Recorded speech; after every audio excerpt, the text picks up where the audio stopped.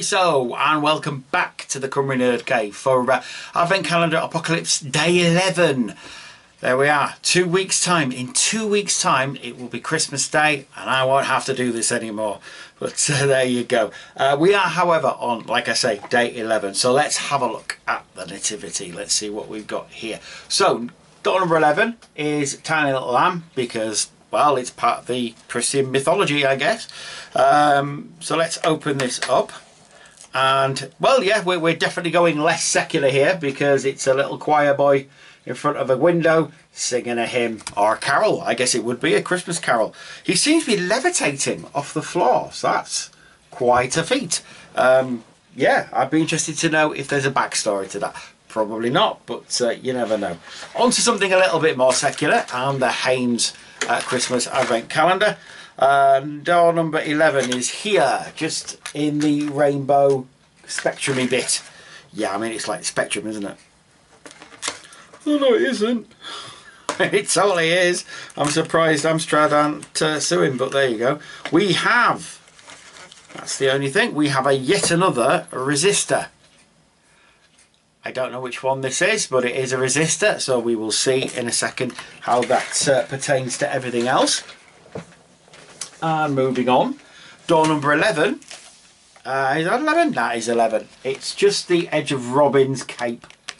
So we're not quite harming Robin yet, which is good because he always usually gets beaten up or killed or hurt. And oh, there we go. It's another one of the big 7. It's Arthur Curry. It's Aquaman. Not the Jason Momoa version. And like Wonder Woman, he's not in a cityscape because he's more, I won't say he's a cosmic one, but he's more one of the sort of godlike heroes. I guess he doesn't, well, he doesn't live in a city either, does he? He lives under the sea, as it were. But yes, very nice, liking it. So it's definitely taking shape. We're getting the biggies out of the way now. I am guessing Superman's last. I'm making that prediction now. I think he might be last because the reason I say this is because the day 25th I was working this out, or the 24th should I say. 24th is down there, right at the bottom, next to Lex Luthor. So, Darkseid, Lex Luthor, Superman, I think. We'll see, we'll see. Right, let's play around with the resistor in the breadboard. I shall be back in but a moment. Bye for now. And we're back, thanks for waiting.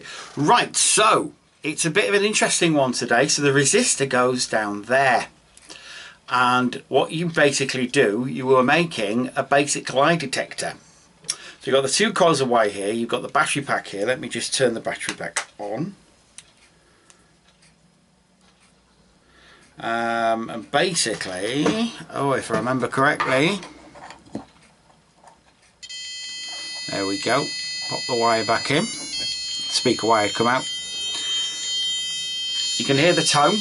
You're supposed to put your fingers in the coils, and then you get someone to ask you increasingly uncomfortable questions, and the more you sort of sweat, the more you get a bit nervous, then the tone's supposed to go up. Obviously I can't do this because I'm on my own and I know what questions I'm going to ask, but let me just turn that off. There we go, that's done.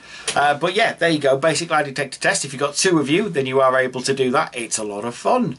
But yeah, like I say, won't be trying that today. But there you go.